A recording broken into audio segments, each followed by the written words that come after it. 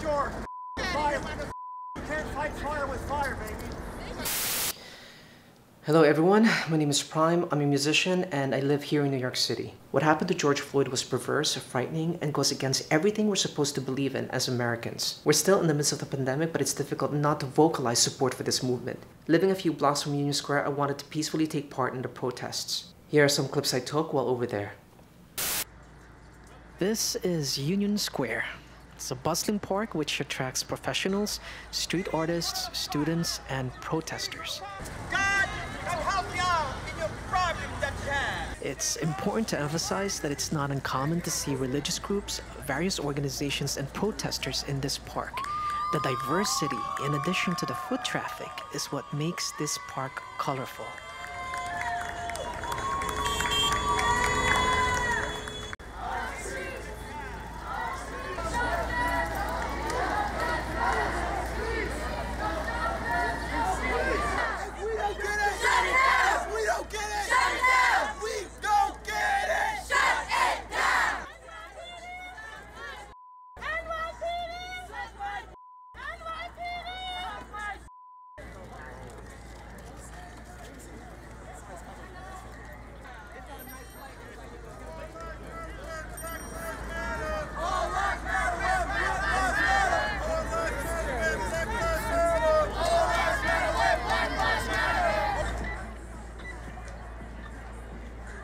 There's anger in the protest, but there's also hope, love, and unity.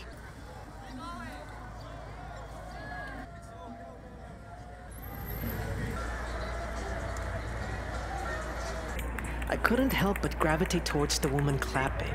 It's simple, it's direct, her support is clear.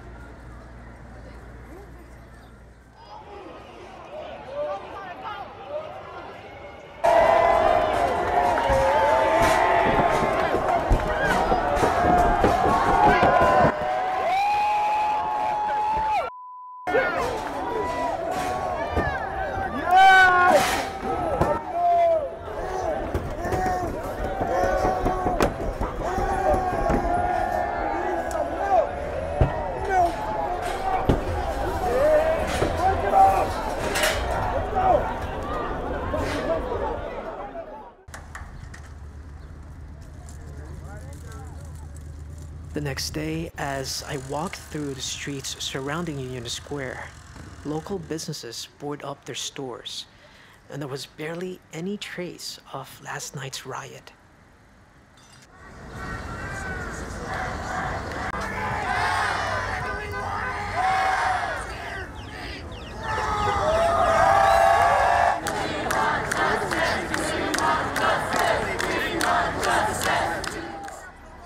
Across the street, Whole Foods boards up.